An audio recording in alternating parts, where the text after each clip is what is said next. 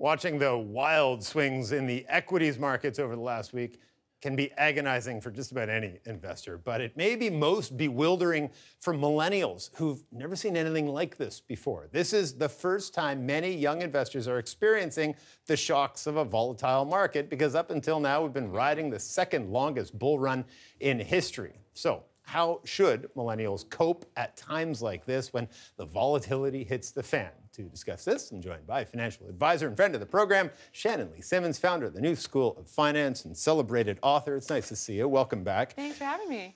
We've been thinking a lot about this, that people that are going through this for their first time, that have only ever seen stocks go up, what are you telling those kinds of clients? Yeah, so anyone who's invested, especially if you're new to investing, just making sure that you stick to your long-term plan. So if you've got a long-term investment strategy that matches your risk tolerance and your time horizon, you just need to breathe through it and chill a little bit. Right. And you say, though, there's a difference between panic and fear, because you're bound to be scared. Totally, and that's the thing. So anyone that contacts me, I'm always like very empathetic, because it's scary. I even get scared. It's nerve-wracking when you see your money going up and down. 1,100-point drop in a day. Right, and then the media, we're really scared. But panic is different. So panic is when we start to make bad financial decisions, which are totally run by our emotions and have nothing to do with our strategic plan. So part of the job of any advisor, any planner really, is to just keep somebody on their strategic plan and like make sure that they don't hit that like panic button where they're like selling when everything's down and all that kind of stuff. What are they telling you? What are those clients, those investors, what are you hearing from them? Yeah, I think you're absolutely right. This is the first time that there's ever been like a downturn of this magnitude for a lot of people. And I think that a lot of them say like, well, maybe, you know, is my risk tolerance actually growth oriented? And you know, am I invested properly? So there's a lot of self-doubt.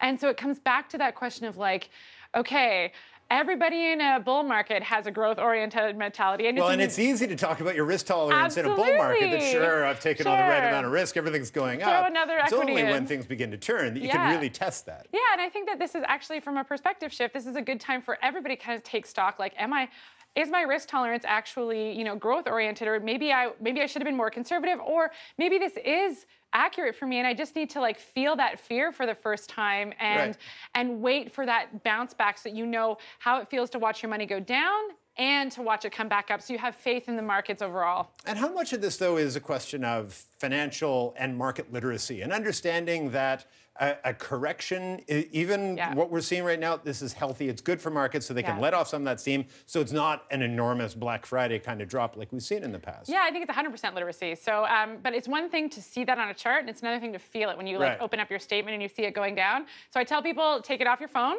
take the app off your phone if you're freaking out and you're checking it all the time. It's the equivalent of like, don't open the mail, because if you believe in the plan and you know that it is you, then getting caught up on the daily grind of like, what's your money worth today versus tomorrow is not helpful for anything. It's not productive. It's just freaking you out more. So you might want to take it off. I mean, you go back and you look at it. The thing I was talking a lot about in the midst of that is, yes, we saw a 1,600-point intraday drop, and yes, we saw a 10% correction off the highs in both the S&P and the Dow.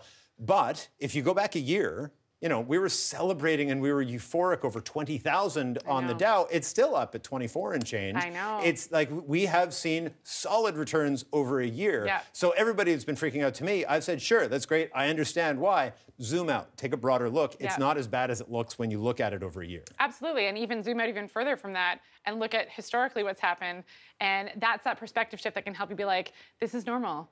And everything's gonna be okay over the long run. Well, and it's healthy. It's healthy, it's normal. It's just, it's different when you feel it for the first time versus knowing something versus feeling something. We're coming up into RSP season. I've heard from people who are like, I don't know, should I do it now? I imagine you've just been flooded with those calls. What's your answer to that? And that's a bummer. So for some people who maybe this was their first time that they were gonna invest and they were like stoked about taking that plunge, and then all this market volatility happens, they might be second guessing that. And to those people, I would say, you should carry on business as usual. If you have that long-term plan, I keep saying it again and again, it's so important, that you believe in, then it shouldn't matter what the market's worth today, tomorrow, a week from now. It's a long-term plan. So don't get caught up in the weeds of what's happening right now. And actually, this might be a good time to jump in and learn a lot about yourself and what kind of investor you actually are and what that risk tolerance is. Well, and they say, buy the dips, right? Ride the lightning. There you go. Great to see you. Thank you for this perspective. It's really important to get. Thanks. Shannon Lee Simmons, financial planner and founder of the New School of Finance.